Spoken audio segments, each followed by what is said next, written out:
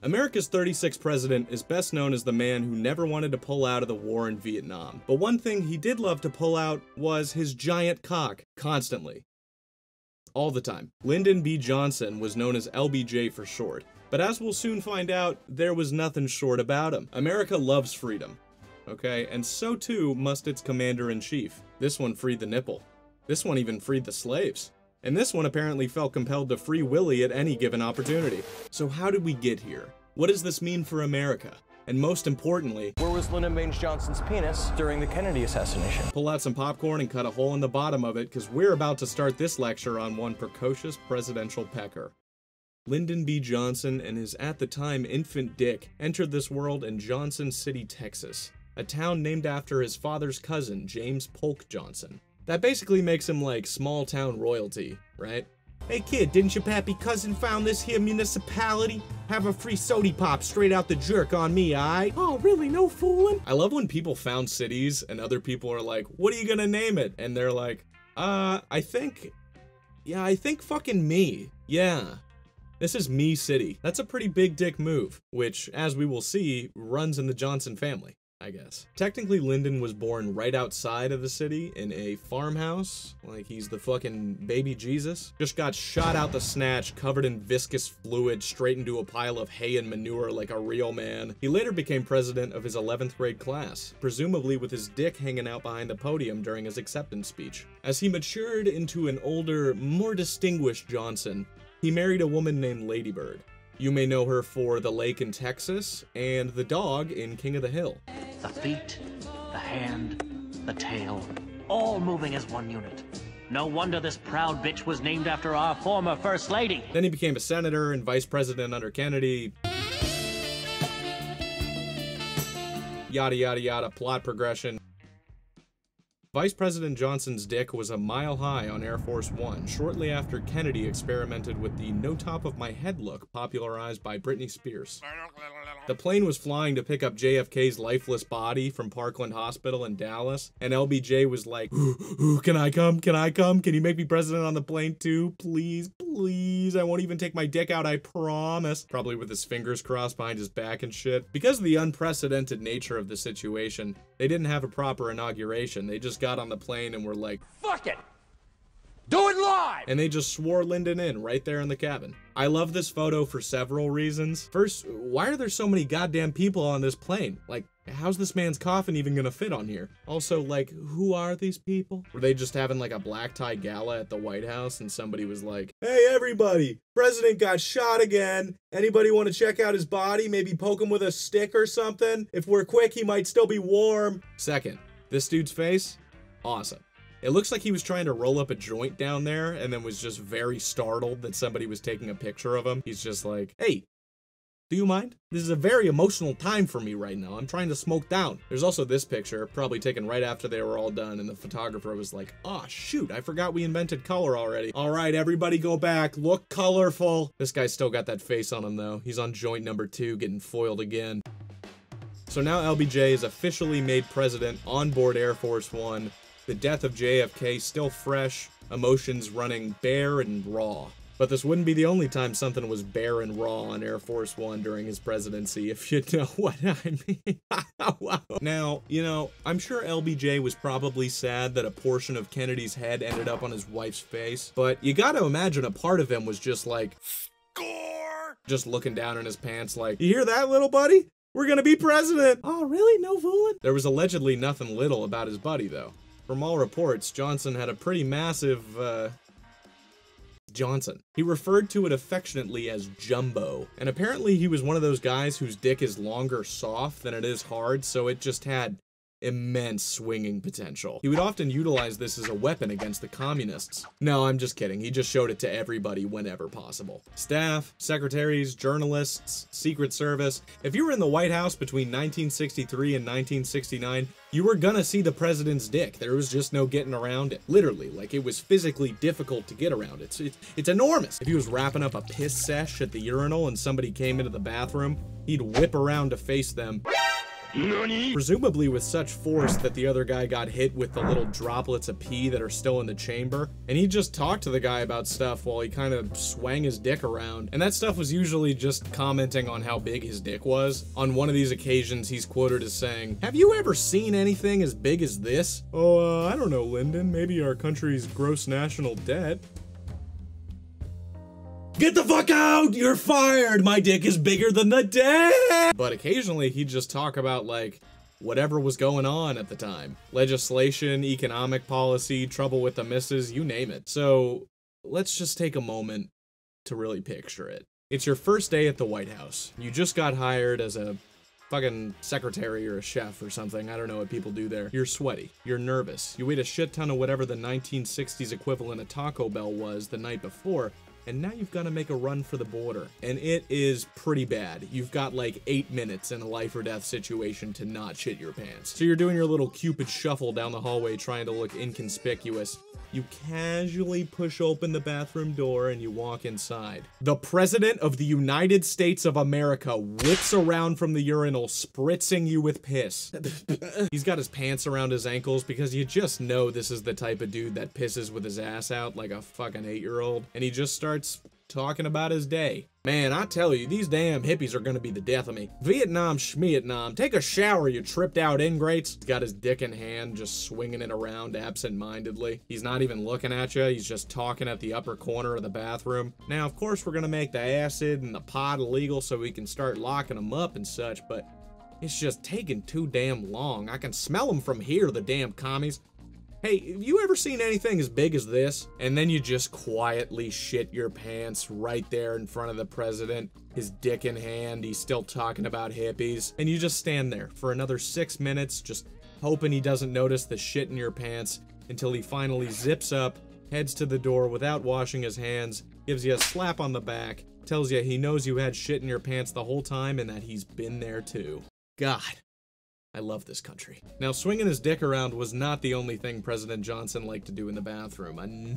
No. This was practically his favorite fucking room in the White House. He'd dictate his notes from the toilet to his secretary. He'd hold cabinet meetings while he was shitting. He had a phone line installed up into the stall so he could take calls while he was on the throne. He was literally making orders about dropping bombs while he was dropping bombs. Yeah, just fucking nuke him.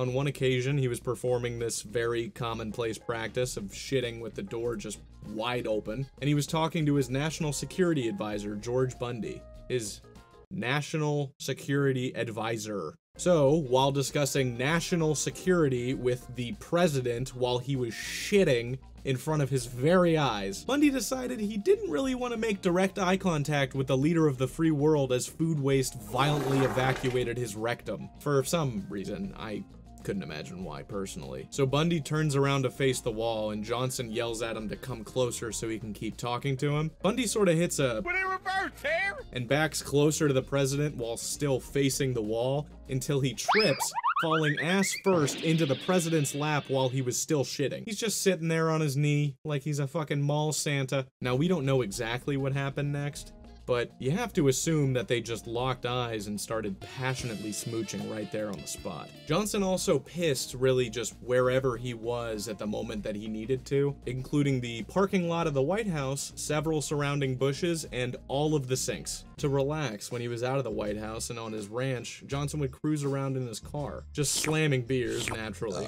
while the Secret Service tailed him, presumably to cover up any pedestrians the president might strike in the process. On one of these occasions, the president pulled over to get out and piss on the side of the road.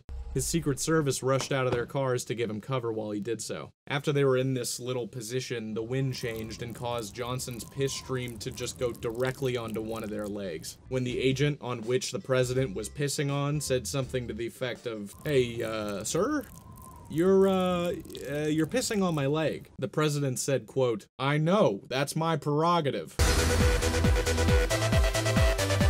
Immediately after moving into the White House, Johnson was apparently disappointed with the state of his shower's water pressure. Understandable, nobody likes a limp stream. Especially if you're the president, you know, that shit should be gushing, I don't fault him for that. But in addition to requesting that the pressure be that of a fire hose, he also requested that a special nozzle be put in to face directly at his penis. Which Sounds painful, honestly. I don't know why you'd want that. Maybe that could be somewhat enjoyable if it wasn't the pressure of a fire hose. In the end, the president's shower was equipped with your standard shower head and then 6 additional body nozzles. He basically just wanted to step into one of those little circular X-ray tubes you go through in the airport and just get body blasted in every fold and orifice for 5 seconds and come out sparkling. This man must have hated scrubbing. Because of the Rube Goldberg-inspired layout of its construction, this thing was constantly breaking down and had to be replaced completely at least 5 times. Reportedly, after Johnson asked for this and the staff complained that such a thing was going to be costly,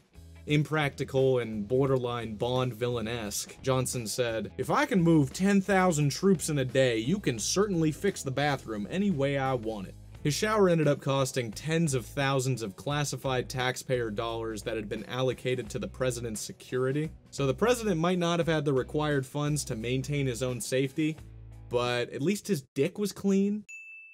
So in 1964, the year after Kennedy's little cranial oopsie daisy, Johnson's free ride was over and he had to actually run for president like a normal person. He was up against Republican Senator Barry Goldwater, kind of like the Goldwater that the president whizzed onto the leg of that Secret Service agent. To drum up some support, Johnson invited White House reporter Frank Cormier and 2 of his colleagues onto Air Force One for a conference. Now apparently this was a hot day, a real scorcher. So the president, in his infinite wisdom, followed the teachings of the prophet Nelly. It's getting hot in here, so take off all your clothes. He started with his shirt, talking about social reform, moved on to his pants while discussing geopolitics, then proceeded to, as Frank puts it, shuck off his underwear while he was discussing the economy. Now apparently he did have a towel, but instead of using it to, I don't know, cover his cock in front of 3 grown men on an airplane, he just kind of flailed it around while articulating himself. Yeah, we really need to focus on bolstering the agricultural sector. I mean, these fucking hippies, they're just wreaking havoc everywhere. Communists, every one of them. Hey, you guys ever seen anything as big as this? By the way, he fucking crushed Goldwater. Look at this. Is that the ocean right there? All I see is blue. I guess it's true what they say. Sex sells.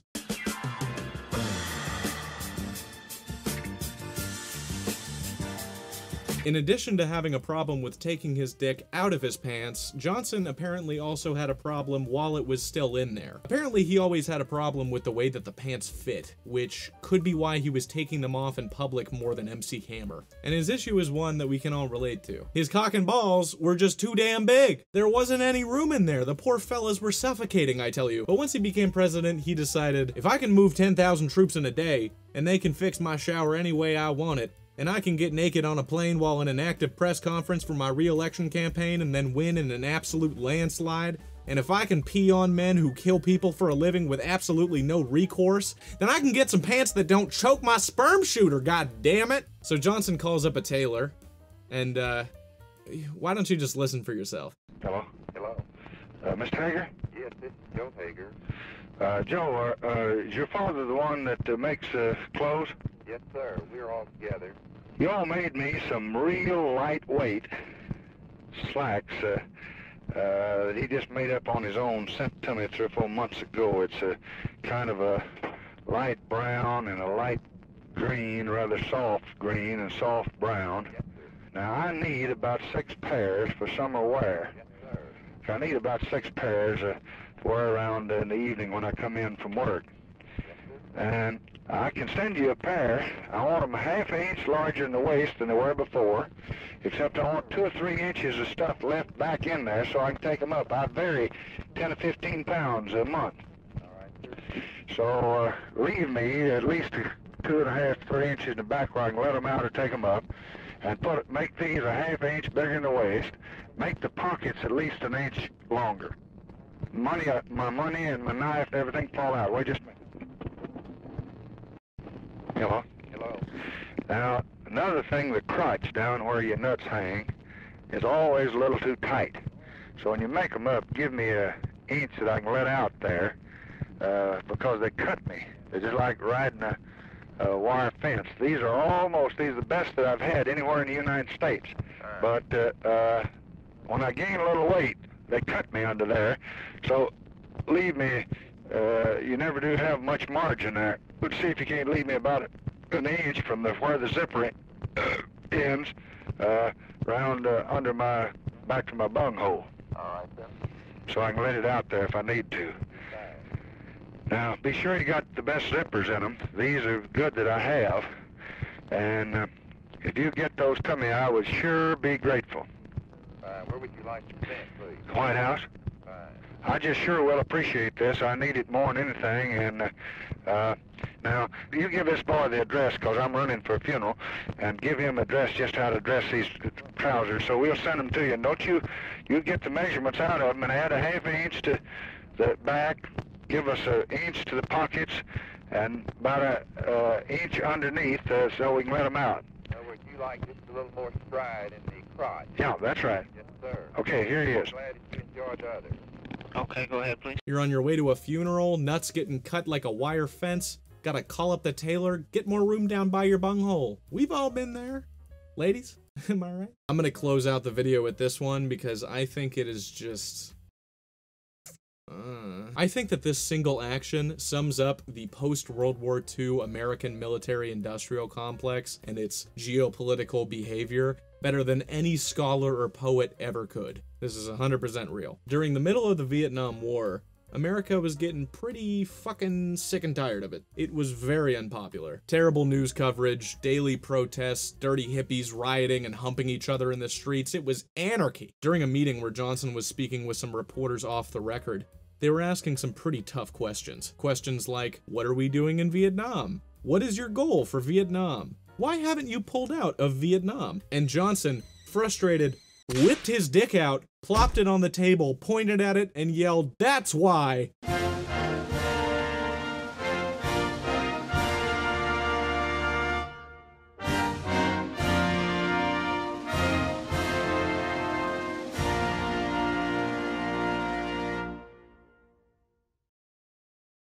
So yeah, that's the guy who led the entire country and took his dick out all the time. Wild stuff. If you like the video, like the video. Silly ass. If you didn't like the video, why are you here? At this point, you must have liked it a little bit. So just like it just a little bit, like just kind of like just tap the like button, just gingerly. Leave a comment about your dick. Is it short? Is it long? Is it discolored? Is it a vagina? And if so, does it have balls? These are the questions America needs answers to. Lastly, be more like the president, undress for success, whip your dick out, and just slap it right on the subscribe button. It really does help me out, gets me motivated to make more of these. And if you really want more content like this, take your dick out again, insert it into your wallet, wrap it around some money, take it out, whip it out, and just give me like cents on my Patreon or on the donation button below. I am so poor. The bank is gonna come repossess my computer and take my kneecaps. So if you don't give me the same amount that you would give like a homeless person, or even like a little bit less, then you are personally going to be responsible for Capital One taking my teeth. And with that, good night, I love you, sleep tight, and I will see you in the morning.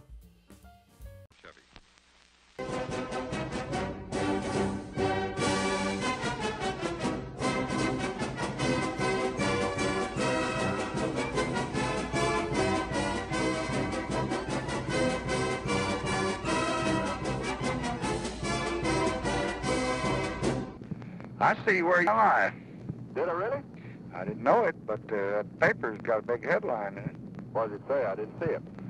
President Johnson was endangered Saturday when a convertible in which he was riding was forced into a narrow shoulder of a farm road to avoid a collision. The incident occurred as Governor Connally drove Johnson around his Floresville ranch.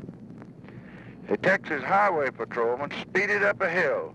To pass the motorcade, met an oncoming car, had to cut sharply in front of the president's car. Connally slowed and moved on to the shoulder. The incident did not interrupt the tour. Connally continued to point out sights on each side of the road. Isn't that the goddamn thing? Now, I'm afraid to go to church. Every time I go, they say I'm driving 100 miles an hour. And I did get up to about 70 watching it one time, and maybe 80. But I was very cautious, careful of the people I was with, and I did have a half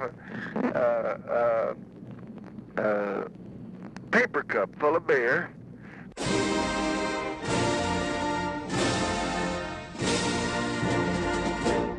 Maybe we can get through L.B.J. in that period. Oh, yes, I can do that.